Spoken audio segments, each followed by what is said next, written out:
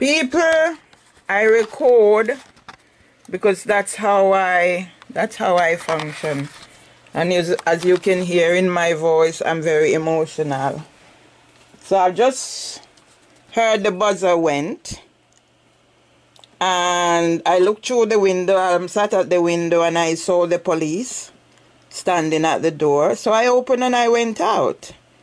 And when I went out, it was PC Holly Sweeney and another young lady. And yes, they're wearing PPE. So I went out, I said good morning. She handed me the envelope and they were leaving, and I asked the other young lady, what's your name? And she said, she's Chelsea. So I said to them, I want to talk to you. And during moments like this, I become very emotional, and you can hear it in my voice and everything, and I'll show you the shake starts, but that's who I am. I guess I have to live with this for the rest of my life. And that's why I try to avoid the triggers when I become emotional and I lose my dignity. But these are the moments. So I explained why I asked for her name.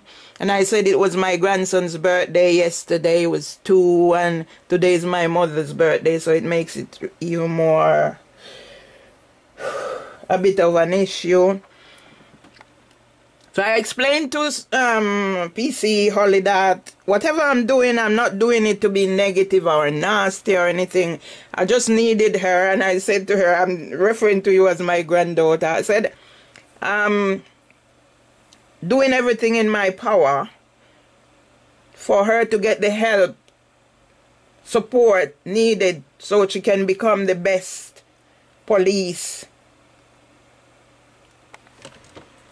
to bring about changes. I said I want to work with you guys to help bring about that changes, but until I release whatever is happening to me, this is the way it's going to be. Because I shouldn't be sitting here now putting in a complaint about whatever has happened to me.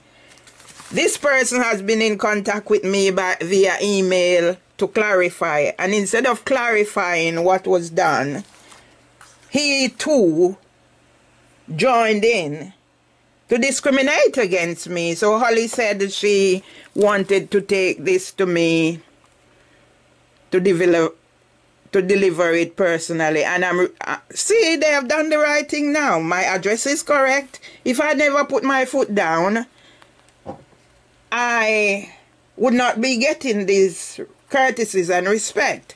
And I won't be, it's not sealed, but I can't deal with things. I get overwhelmed. So I'm not even going to look at this letter till I'm finished that. And as you can see, I'm not lying. This is how I manage to function. So I have to compartmentalize my life. So as you can see, this one doesn't have my address correctly. I try to emphasize. So I have these to sort out. Yeah? Private and confidential. I haven't opened them. Yeah? I'm just showing you that's no whole team. I need to take my computer to get sorted. Another one, private and confidential, maybe my bank. Another one, Parkinson's. Because these are users. And I'm filtering out. Yeah? And that's another one. So maybe this is from the bank. I'm filtering out all the users. So I really appreciate them taking the time to, as she said, deliver it personal to me. So that's mending fences. And as I explained to Holly, I said, you're the end result of what happened, because the police failed to act. When I phoned them up to say I was being threatened, and yet they turned up to section me. So that's from the IOPC, Ratnakanam. As you can see, this letter is in relation to your appeal about the Metropolitan Police Service. Yeah? And this is summary of Mrs. Mervyn Lee Myers' meeting at Suddock Police Station. So, at the end of the day, I want what is best for PC Holly Sweeney. And that led the team. This was, should I say, she was put in a very difficult situation where she felt she had to act because she was given wrong information, because the powers that be did not support her and give her the correct information, and they made me out to be a victim. So none of this is the fault of Holly Sweeney, and I want to put that on record. Yeah? And I want to be there for her as a young woman who was born after the time I came here, and if my son had started a family, I could be her grandmother, and that's all I'm going to say at the moment. But I'm preparing my case. I can't let anything take me back. Yeah? I'll be the loser. I've lost 6 years of my life. Today is my mom's 97th birthday.